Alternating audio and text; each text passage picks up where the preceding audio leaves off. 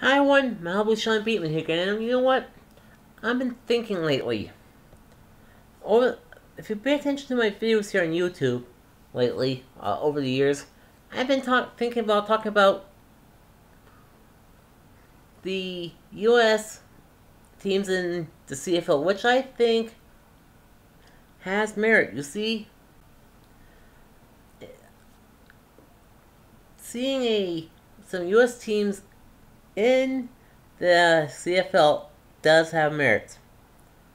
So that people in America can learn a little bit more of the Canadian style. If they are having kind of a withdrawal from the NFL after the Super Bowl, so Canadians, so our football starts a little bit earlier than theirs. Say, I think around May, late April, early May-ish.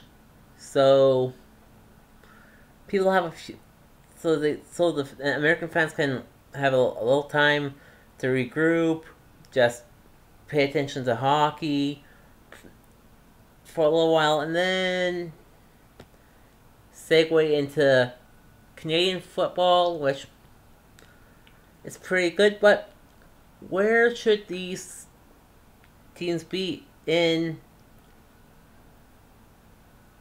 the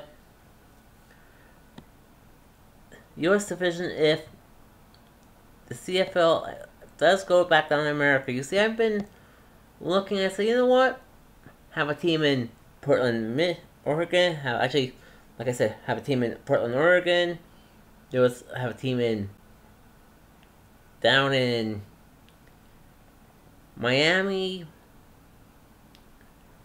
Have a team in Kentucky and also have a team in St. Louis, which they lost their their NFL team. So why not put a football team back in Seattle and have a team in New Mexico? So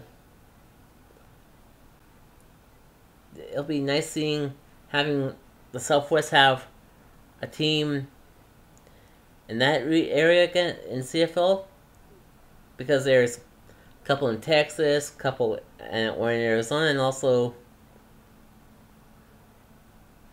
have a team in Reno or in Las Vegas, Sacramento, for example, and also have a team in Columbus, Ohio, and also, let's see, Milwaukee as well. So you have to think of places that make sense for the U.S. division, which is a good idea to have.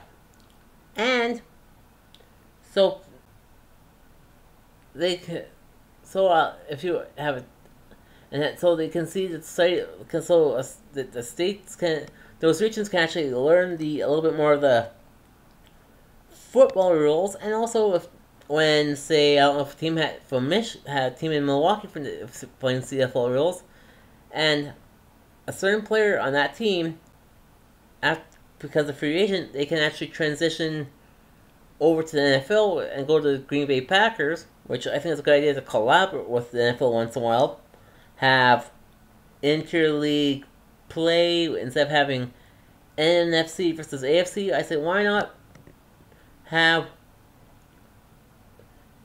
a 1 week in September-ish, no CFL, no NFL games, have interleague play, have the teams from the CFL face off against the teams from the NFL, and half games in CFL rules and the other half in NFL rules. Which, see, will the NFL players that never played CFL rules can actually beat CFL players with the CFL rules and fields, and which will be good, and also vice versa when seeing CFL players play on smaller fields and more down. It'll be a nice way to actually transition them from seeing how good a certain the league is if they go from NFL to CFL or CFL to NFL because, well, some NFLers actually came to CFL when they got cut down in America, or when the CFL players transition from Canadian football to American football,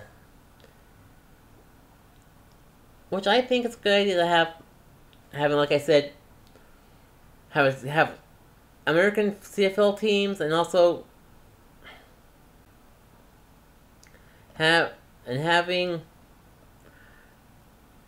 it like that as well.